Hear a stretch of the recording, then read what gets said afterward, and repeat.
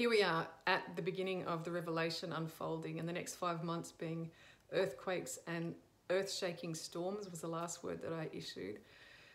We enter into a period of the judgments, and this is the vision that I see today. Beneath my feet, I see a paved path that is made from red paved bricks. Bricks relate to Egypt. The pavement relates to judgment. That was where judgments were made, in the city of Jerusalem, in the pavement area outside the front of the official building is where they declared judgment. And so we have a paved path, red, sin, slavery, human works, human strength, and the idea of judgment. This is the path that we're on. The human system that has been created is a pathway that is leading us toward what I saw as I reached the top of a hill. The pathway drop away rapidly, steep descent all the way downhill from here. And at the bottom of the hill, I'd been following a star. I looked for about maybe 4 or 5 days from the end of July into August. I was following a star, and this star now is at the bottom, very long way down at the bottom of this very steep hill. And next, the vision turns into me standing at the edge of an empty, dark abyss, completely silent, deep, dark, without any possibility of seeing the bottom. This empty death. The path that we are on is leading to this bottomless pit, the pit of destruction. This is the road that these human edicts, this human system is paving for us. And people are following, according to our cultural norms and the world that we live in, people are following these great stars, famous people, Hollywood entertainers, sports stars. If you look into these cultures, the Hollywood culture you will see, and the sports culture, you'll see these people who have been given great social privilege, who've been given a platform publicly and are revered by thousands of millions of followers.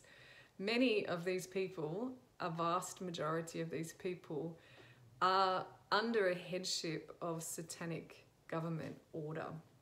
And there's various forms of this, the OTO, Crowley,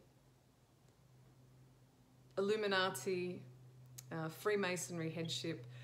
The origin of these satanic doctrines was from Egypt.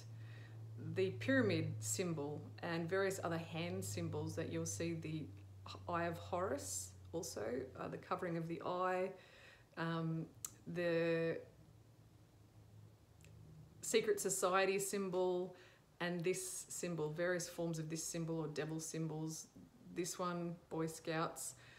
Various hand symbols represent these organizations, secret societies, the worship in the temples of Egypt, which related to satanic occult, trying to decode the secrets of the spiritual realm through satanic embodiment, and also through sacrificial systems, human sacrifice, blood rituals, child sacrifice, various things like this, which are an abomination and defilement of God's purpose and his order over creation and the glory of God in man, causing people to contravene the internal moral order, the consciousness of moral order and correctness in your heart is betrayed through these ritual sacrifices.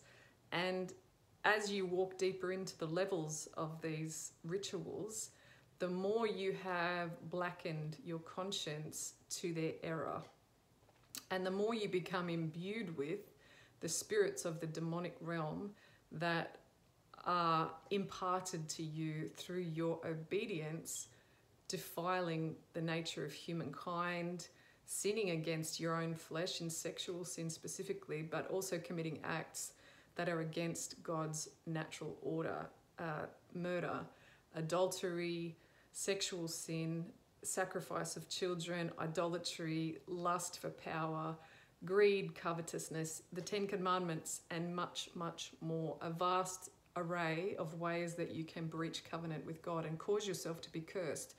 And rather than bowing to God, these people become imbued with the demonic power, and that's the purpose of these rituals, is to become a master of dark magic, to become so imbued and powerful over the order of creation, but not through submission to God, in rebellion to his created order, in rebellion to his nature, his justice, your own flesh and conscience, awareness internally of what is right and wrong, which is given to every person. So these ritual sacrifices of Egypt, the Eye of Horus, the secret societies, OTO, Aleister Crowley, that Hollywood has become subjugated to, has become the celebrity worship, the culture of idol worship that our culture is subjected to. So these giant stars, unbeknownst to many people who follow and worship them as servants, as idol worshippers of these people, are under a headship of satanic government. The Baphomet was part of that imagery, and it's becoming a very common part. The pentagram symbols and various other satanic secret society symbols that are associated with these practices are all over the Hollywood communities, posting photographic shoots through the movies themselves. Increasingly, more and more of this stuff is becoming mainstreamed, and the culture is immersing this generation of children and adults almost completely into a total satanic order, so that the betrayal and the defilement is complete. Mind, body, spirit, heart. These people are shackled to sin, to a lifestyle that will lead to hell. It says in scripture that there is a way that seems right to a man because the whole world is headed in that way. It's an immersive culture. And so it doesn't seem as though if this is your reference point, the culture becomes your reference point. It doesn't seem as though the way that you're heading is the wrong way to go, because you are surrounded by people on every side that are heading the same way. So there's no alarm bells ringing around you that are saying, no, stop, don't go. And internally, you betray your own conscience and heart. And as you continue in that process, you become more and more enslaved in bondage to these lords. Baal is Lord, satanic lords, headships, demons, and Satan himself, the dragon, who is over you. Following these stars blindly will lead people to destruction. If people are not aware, your children, etc., are not aware of the headship over these people, and these are the idols, the influences, the leaders that they are following, it's like leading someone who is blind into a pit. What we need to have is the eyes of heaven to interpret, to see where the Holy Spirit is leading us by our conscience internally, through the voice of the prophets externally, and through the voice of God, the dreams, the visions, and the encounters, which are going to be given out, as Joel said, in the last days to all flesh. There will be access to the voice of God, dreams, visions, and encounters directly, sovereignly given to all flesh in these last days. It will be up to each individual whether or not they receive and obey and listen to the calling and the voice of God on their life. It will not be another person's responsibility.